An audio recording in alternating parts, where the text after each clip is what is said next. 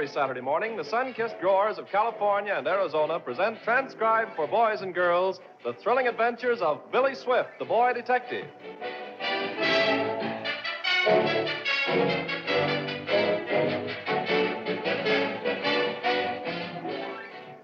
This week, the boy detective upholds law and justice high in the mountains. Jeff Buckley, a young mountaineer, has been mysteriously shot.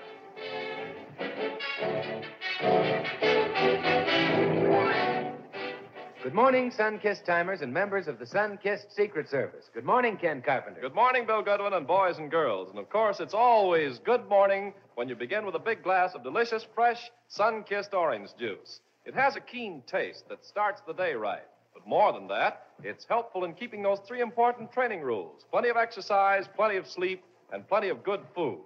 It helps you make the right kind of gains in height and weight, helps you build sturdy bones, helps you have strong, sound teeth, gives you a better appetite for other good foods. So be sure to start every day the right way with a big glass of delicious, fresh, sun-kissed orange juice. And be sure to listen at the end of this program when Billy Swift tells you how to join the sun-kissed Secret Service. So here we go for the 17th episode of The Boy Detective.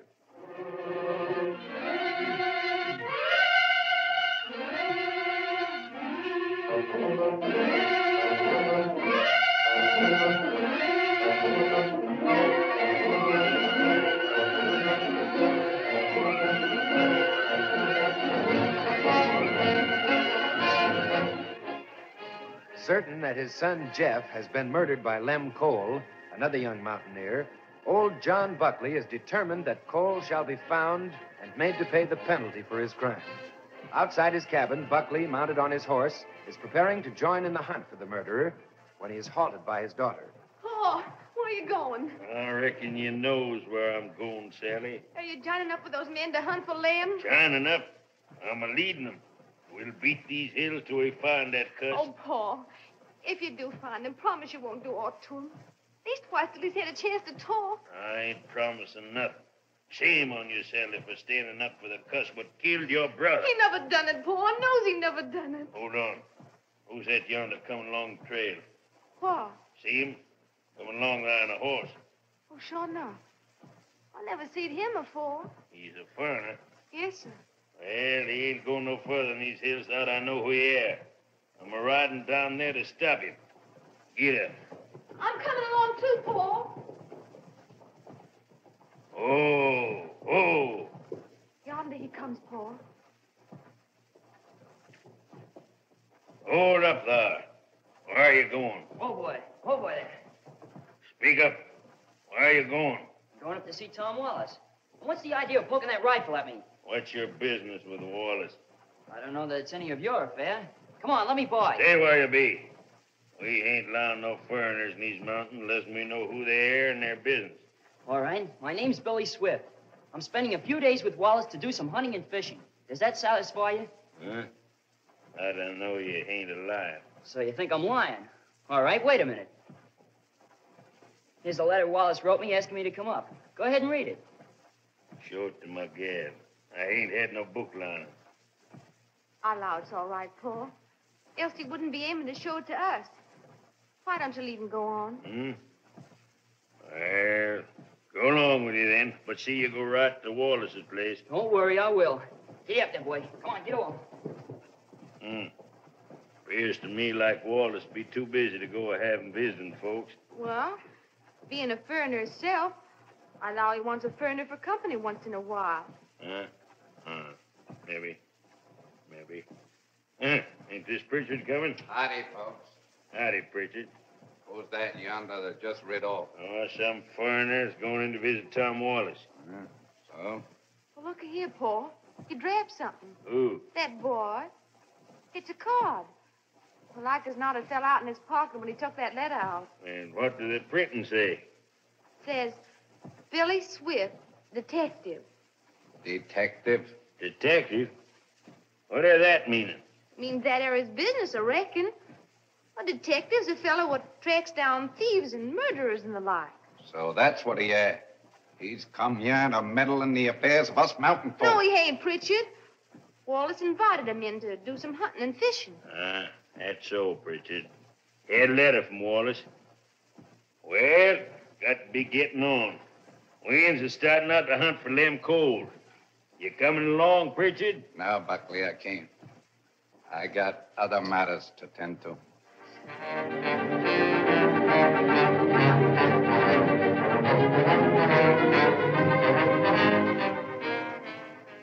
Later, in Tom Wallace's cabin. So old man Buckley stuffed you with a rifle, did he, Billy? I don't know if his name was Buckley, Tom, but... Well, you say the girl's name was Sally, so it must have been Buckley. Well, I'm not surprised. Do these mountaineers stop everybody like that? Generally, they do if they don't know you. They're fine people, Billy, but very independent. You see, they've lived in these hills since Revolutionary War days. They haven't had much contact with the outside world, and they don't want any. I see. They like to mind their own business and be let alone. That's why they keep their eyes open for foreigners, as they call them. Well, in a way, you can't blame them. Would you like a cup of coffee, Billy? I can make some in a very few minutes. Oh, no, Tom, don't bother. Oh, it's no trouble. No, really, I wouldn't care for any. You know, that rifle old Buckley had was the strangest-looking weapon I ever saw in my life. Well, chances are it was an old flintlock. A flintlock? Yes, Billy. The old-timers in this country still use them. A regular old flintlock musket that loads with a ramrod.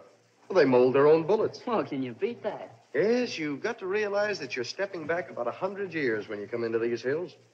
You'd be surprised at the superstitions some of the older folks have. Yeah? Some of them still believe in witches, as a matter of fact. Is that right? Yes.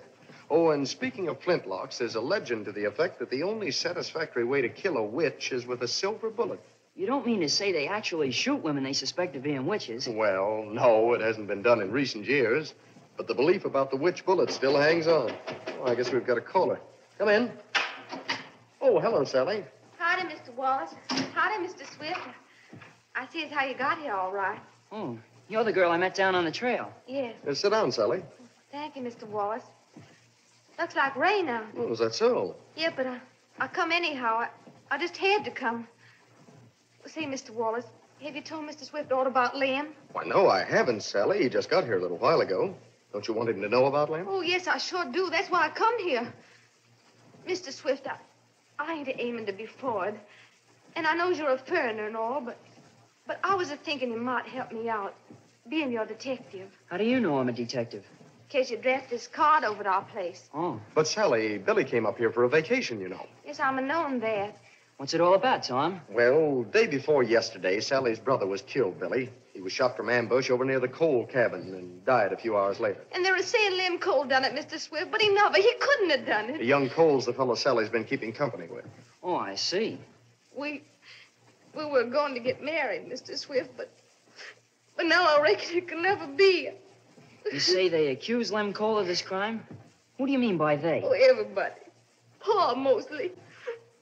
Pa and some of the men is out hunting for Lem right now. Hunting for him? Yes, Billy. You see, right after the shooting, Lem disappeared. 20 after the shooting. He went away before the shooting. Well, now, Sally, I'm just telling Billy the story as I heard it. Maybe you've got a different version of Oh, it. I sure have. Mr. Swift, Lem told me 2 days before the shooting that he was aiming to leave for a while. Because he couldn't stand Miss Millie no longer. He said he was going to hunt for a job someplace so he could take me out of the mountains after we was married. Who's Mrs. Millie? She era old woman would come to live with the Coles long before Lem's pa and Ma died. She ain't no blood kin of Lem's. She's sure been making his life miserable because he was keeping company with me. You see, Billy, there's been bad feeling between the Coles and the Buckleys for years. And even though Millie isn't really a Cole, she hates the Buckleys just the same. I see. And I suppose the Buckleys haven't liked the idea of Lem going with Sally either. Hardly. A few days before he was killed, Jeff threatened to get Lem if he didn't keep away from his sister. But that ain't no proof Lem shot him. Lem wouldn't kill my own blood brother, loving me the way he did. Well, nevertheless, Sally, that's the reason folks think he shot him. Oh, Mr. Swift, can't you see it ain't true? Oh, if you'll only help me out, I'll be everlastingly bound to you. You mean you want me to prove that Lem's innocent? Yes, sir. And it'll have to be done mighty quick, too. He might come back in these mountains most any time now, and they'll string him up sure as you're born. Did they recover the bullet that killed your brother, Sally? Well, you'd have to ask Pritchard about that, Mr. Swift. He took care of Jeff after he was shot. Is Pritchard a doctor? He's the nearest thing to a doctor they've got around here. But if you ask me, he's a greedy, unscrupulous old skinflint. Yeah? He makes these people give him the very clothes off their back in exchange for his quack medical services. Uh-oh. There comes your rain, Sally. Say, I better get my horse under shelter. Yes, I'll get my coat. No, sit still, Tom. I'll take care of it. Where can I put the horse? Well, there's a lean-to around back. You'll see my horse there, but I'd better come with you. No, I've got my coat on. No use of our both getting wet. Mr. Wallace, do you reckon he will help me out? Well, I don't know, Sally. You must remember it's pretty hard for an outsider to do any investigating in these mountains. Wasn't that a shot? Yes, it was. Billy! Billy! Here I am.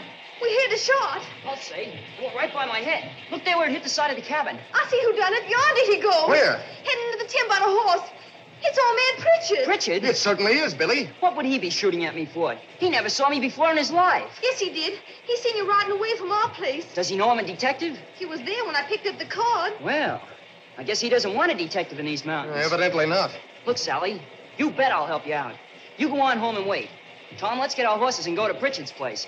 I want to ask that guy a few questions.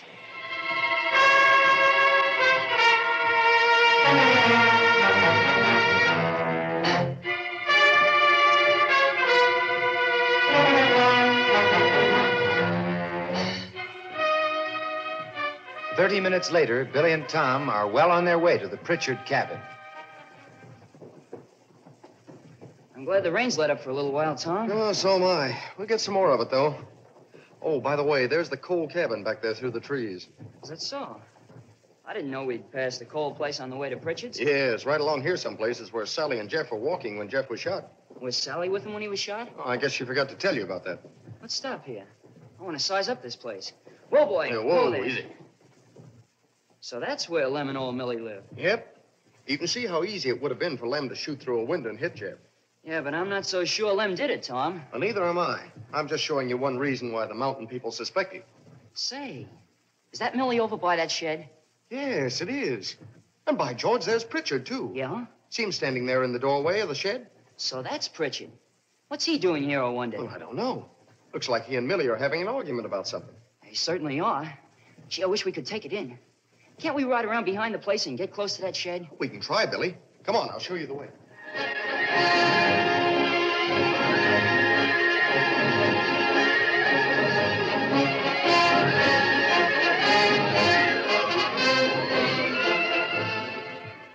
During this pause in our story, we hear from Ken Carpenter. You know, there are many delicious foods and many that are good for you. But it isn't often you find one that's both as delicious and healthful as sun-kissed oranges. A big sun-kissed orange is just the thing for dessert with your school lunch. It's a good thing for between meals eating in the morning or afternoon. Gives you quick energy, but doesn't spoil your appetite for lunch or dinner. Ask your mother.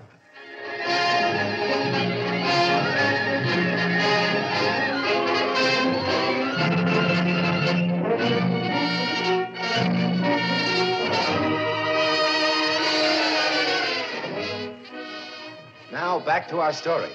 Behind the underbrush near the shed, Billy and Tom listen to Pritchard and Millie talking. Well, it ain't gonna do you no good to take on about it. Oh, ain't it? All I got to say to you, Pritchard, is that you're a scoundrel and a thief. That's about enough now. Well, yeah. You ain't going to be satisfied just taking my cow.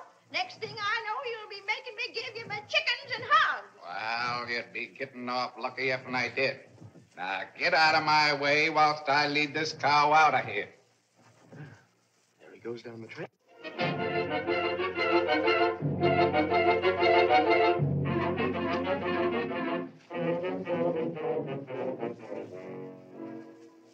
Millie, this is Billy Swift, a friend of mine. Howdy. How do you do? We saw Pritchard leading your cow down the trail. Well, what about it? Oh, nothing. Only we were just wondering if you'd sold her. No, I ain't sold her. The cow's sick.